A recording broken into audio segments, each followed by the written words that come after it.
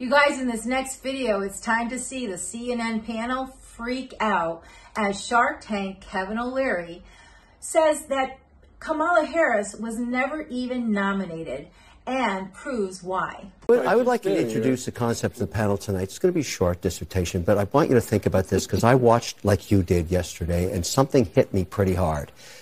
Only 90 days ago, Pelosi went to Biden and said, you need to step aside, and convince him to do so. He made the decision, and he did actually ask her, and we've now learned this, is she the right person to drive this home? He questioned that. He could have said, we need to run a process in order for me to make this move. But they decided not to. I don't know who they is. Was it Obama? Was it Pelosi? I don't care who it was. In stock picking, just listen to this analogy. And you may agree, you may not. 88% of managers, because this is the world I live in, cannot beat the S&P year in, year out. So you give them $1,000, the S&P beats them. They can't pick stocks. This is the second time the Democratic Party has circumvented democracy and chose. That's not true. Yes, it is.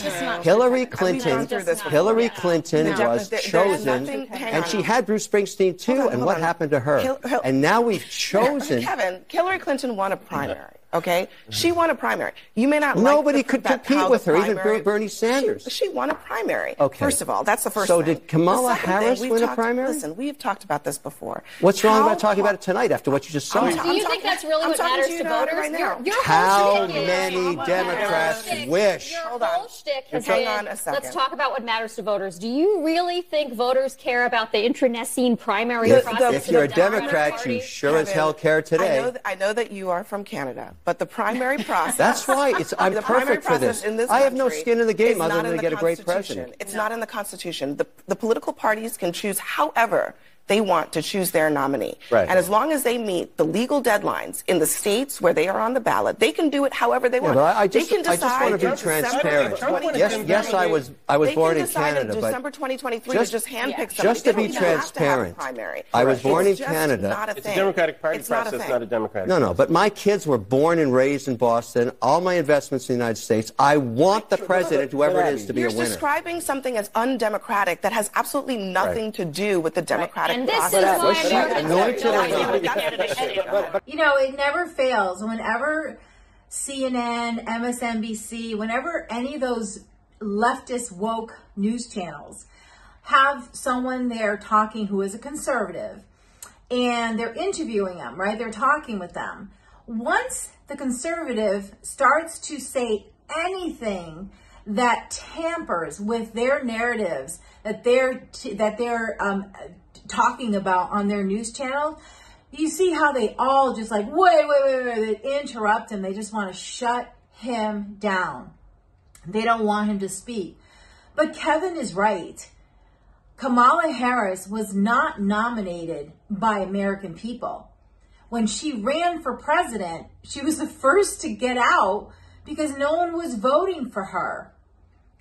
She called Biden racist and had proof and talked about why she's labeling him that way. But she said yes to become a vice president. And then she rolls into being the nominee for president once they boot Biden out of the House. I mean, that's how she got there. Not one American voted for her to go there. And Kevin is right to bring that point out. Now, when the other CNN host was trying to say they can put anyone they want in place any way they want to do it, that's not the point. I don't even know if that's true, but if it is true, that is not the point. History shows that those who are running to be the president of the United States have been put there from the American people who voted for them. Americans had no say about Kamala Harris.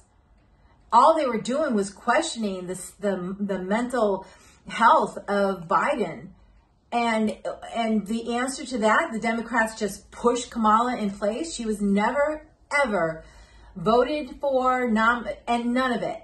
There's no reason why she should be in office and held to the standards that she's demanding from us.